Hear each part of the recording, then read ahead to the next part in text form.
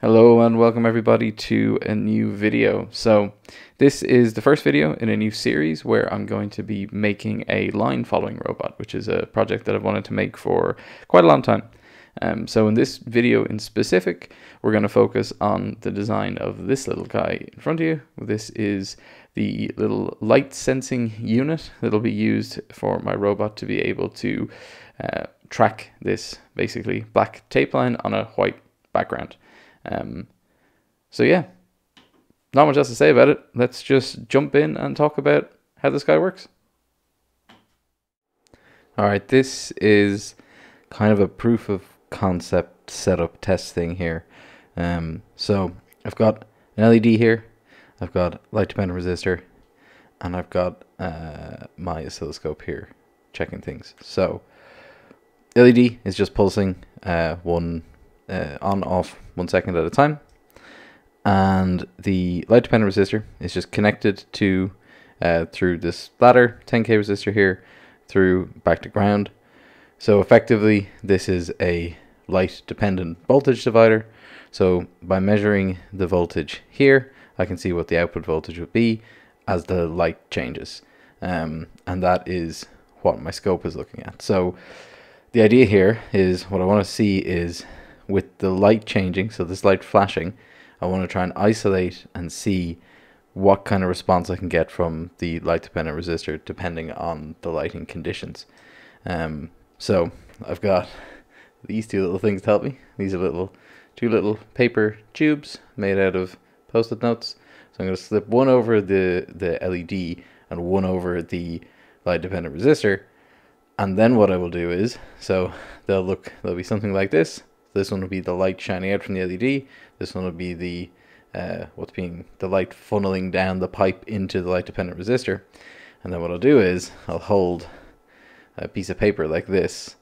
So the idea is that the only light that will be reflected down the pipe for the light dependent resistor will be what is getting reflected from the LED. Obviously there's some ambient light in here, and having them facing up the way for this test, ambient light will also get in, but I'm hoping that when they're upside down facing the ground, very close to the ground, we'll be able to tell the difference between the white and the black on the piece of paper. That'll be the idea. So this test, I'm going to try it with the white and the black, see if that make much of a difference, and hopefully then when it's on the ground I could see a clear signal difference between whether it's looking at a black or a white, and that should be able to detect a line then. So if I pop these guys over, you can see I'll pop my LED one on and this one over the LDR.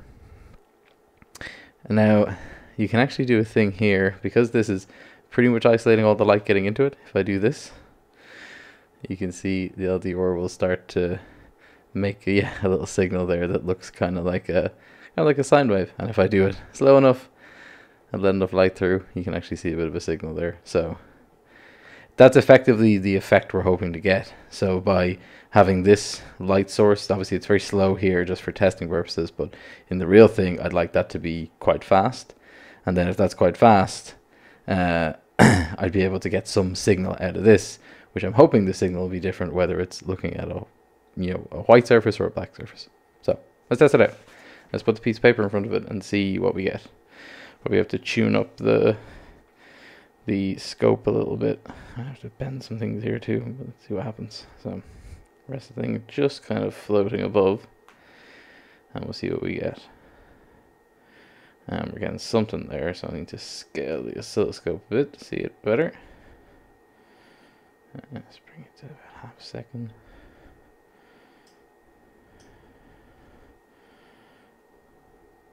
Oh, bring that out. Okay, so we're definitely getting something. So you can see it definitely has an on-off kind of pulsing thing, and that's what we're really hoping for, to see that.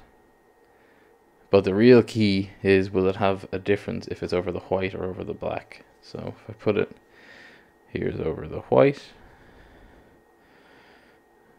and we see it's kind of looking at like, how many squares there is it sort of 2 squares or so.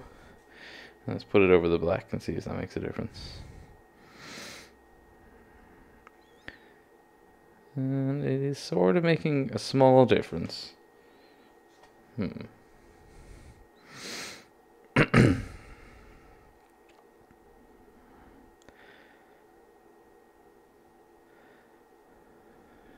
was the white again?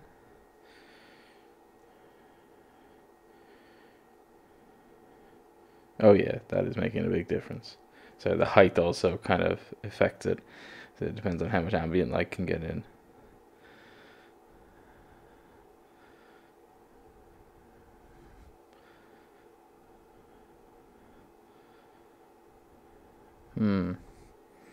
It's very hard to test this way. I think I need to make a better test. I think this works. I think this is having the effect that I want. It's very hard to set the paper just at the right height. So that's kind of over the black there. Over the white.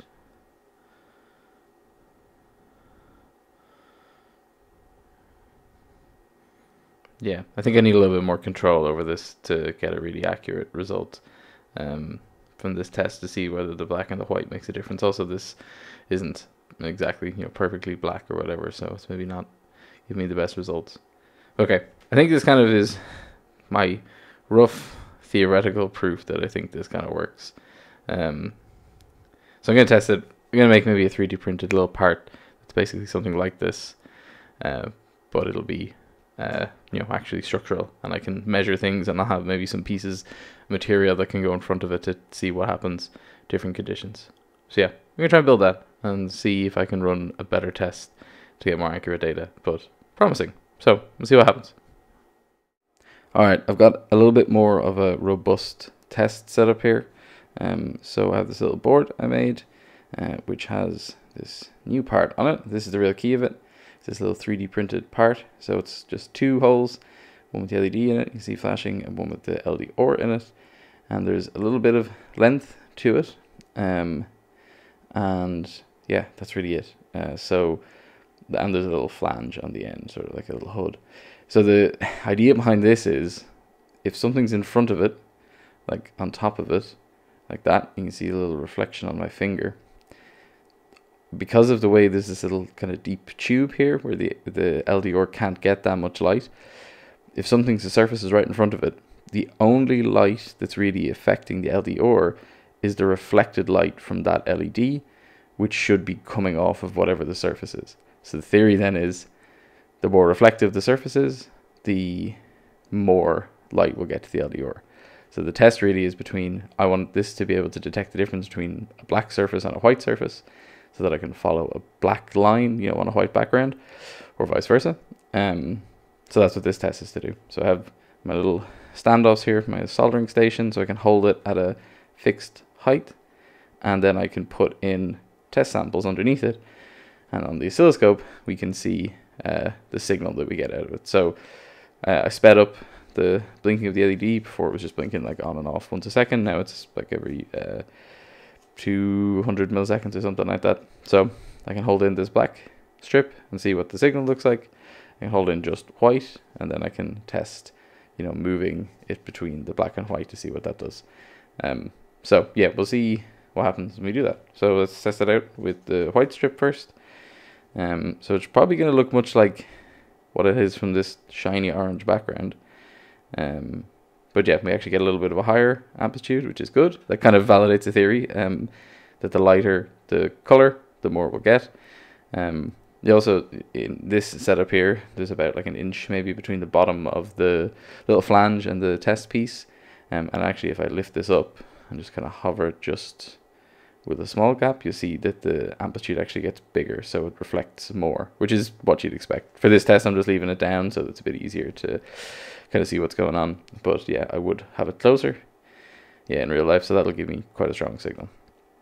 So let's flip it over to the black side, same distance away, and you'll see when that stabilizes, so there's a really tiny signal, so not reflecting much light at all off the black colored paper, which is pretty cool. So that kind of validates that that works.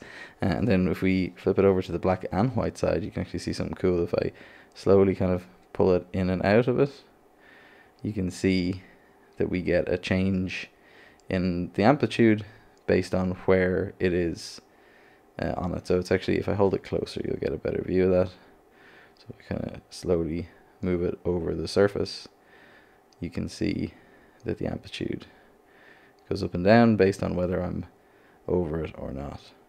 And another cool part you can see with this is if I'm sort of in between, like half on, half off, you actually do get a sort of, you know, somewhat of a different amplitude versus on whether it's just over the white or just over the black.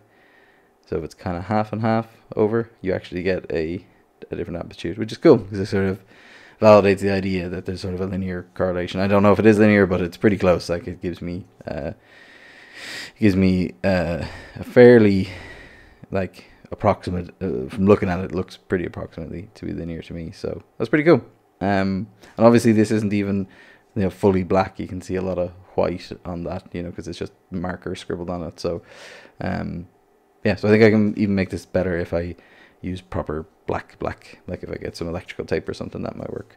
So yeah, that's a pretty good test. I think this validates what I'm trying to do here, which is pretty cool. So I think this is going to work. I like this little design. I think this is probably what I'm going to use in the final one. It's a really simple little part. I'm going to glue it down solidly. So I think I'm going to make 2 of these. I'll probably make up another board and I'll have 2 of these. So there'll be like one here, and then, you know, say the black line will be in the center of the 2, and then as it veers over and back over the line, hopefully the signal changing is what will give me enough feedback to be able to control the robot, which is pretty cool. Yeah, so I'm going to make more of these. I'm going to make another board with a little, so it'll be my actual little sensor module. One thing I need to test is, so this is a little pulsing LED, and the reason why I did this specifically was just so that I could see it on the scope. I may just use a constantly on LED and just, you know, pull the voltage on the voltage divider for the LDR to give me my values. Or I may leave it pulsing. I don't know, is there an advantage to having it pulse or not? I have to experiment with that a little bit. So I'll probably write some code on the microcontroller to test the different arrangements, one just always on or one pulsing, and see, can the microcontroller give me consistent readout values. That's the other thing I have to do. I have to read this value. So at the moment I'm just scoping this value. I need to read it into the microcontroller to see what it turns out as. So whichever system gives me the most consistent values. I have maybe a thought that if it's pulsing, that might take out some, you know, it has a baseline level then, so regardless of what the ambient light is, there's a baseline level, and then it pulses on and off, which gives you the signal. Whereas if it's just an always on light, but then always on light will always, yeah, I don't know, always on light will always give me a consistent reading. So yeah, I don't know, I'm not sure what exactly I'll do yet, but that's another thing to test. So that's what I'm going to do next. I think I'm going to write some code on the microcontroller, test out different reading different values, either pulsing or just always on, and see what happens. So yeah, we're going to do that next, and we'll see what the results are. So with the sensor module proof of concept, at least, you know, one side of it done, we're able to get some okay results from the testing. It's probably not an ideal design. It does have some effects from like ambient light and things like that, because I'm using visible light instead of using something like an ultraviolet sensor, like an IR LED and receiver module. Problem with those, in my experience, is that a lot of them tended to be digital, and I wanted an analog signal to work with, and that becomes very important for the next part, which is what we're assembling here. So for this, we have 2 of the modules, and you notice the way they're positioned. They're on this little board, the idea being that they'll now straddle the black line. So at either side they're reading white, which would be sort of the 0 values, and then the idea is that as they drift from left to right and touch that black line, the analog signal will change to a degree of how much over the line it is, and then that differential between the left and the right is what I'll use as my signal for my PID controller. So yeah, that's what we're doing here. Again, still needs to be tested at this stage, but that was the idea anyway. Okay, I have a little test set up here to test some of my logic that I wrote for this. So basically the code on the chip is now going to take values from the left and the right sensors, going to do like an averaging thing and then do a subtraction, figure out an offset.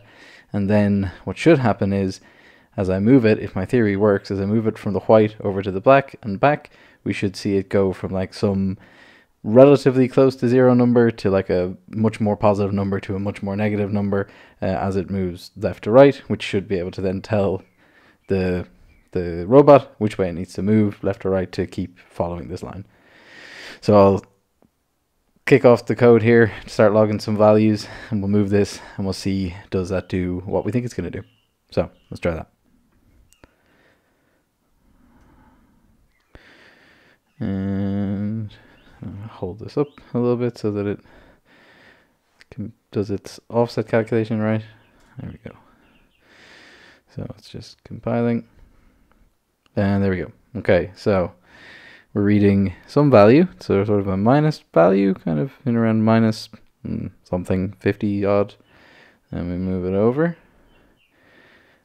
And we get some relatively large positive value. And then move back to the middle, we start to get that minus 50 odd value. And over here, and we get some minus value, about minus 300 or something like that. So not 100% accurate. Also, the closer it is, further away changes it. So my hand is shaking a little bit. It'll go between positive and negative. And if I drop it down, it'll also do some weird things. So it's not perfect because obviously my hand is shaking and I can't necessarily hold it perfectly at the right height as I move from left to right. But I'm definitely getting what I wanted. As it moves more over the black, the value goes more negative or more positive. And then, yeah, so obviously I don't want it to go all the way over, but yeah, as it stays there, it goes. So yeah, that works pretty well. I'm trying very hard to keep it aligned right. Keep the height right too, so that it gives me the values that I think looks to be about. Oh, yeah, it's kind of hard. To really tune this, I'll need to get a better test rig, but I mean, ultimately at that stage, I might as well just make the little robot right and then mount this onto it. But yeah, okay, that's positive. It seems to be doing what I want. It's measuring the value over the black. It gives me positive, negative, so I can get a differential sort of analog signal, basically, of where it is in relation to the line. So that's exactly what I wanted, which means, in theory, should be able to make a robot that follows the line. Cool. Okay, so I guess that's next, or is it? I don't know. Let's figure it out. I might do some more testing. I might come up with a little better test rig so that I can get some better readings off of this, but we'll see. See what happens. So I think that's about it for this video. This is by no means the end of the project. We still have a ton of 3D printing and design work and code and testing and all sorts ahead of us. But we're going to leave it here for now. I hope you guys enjoyed this video. I hope you might have learned something from it. This is a bit of a novel approach. Maybe not ideal, but I still think it's pretty cool. So yeah, thanks for watching, guys, and I will see you in the next one.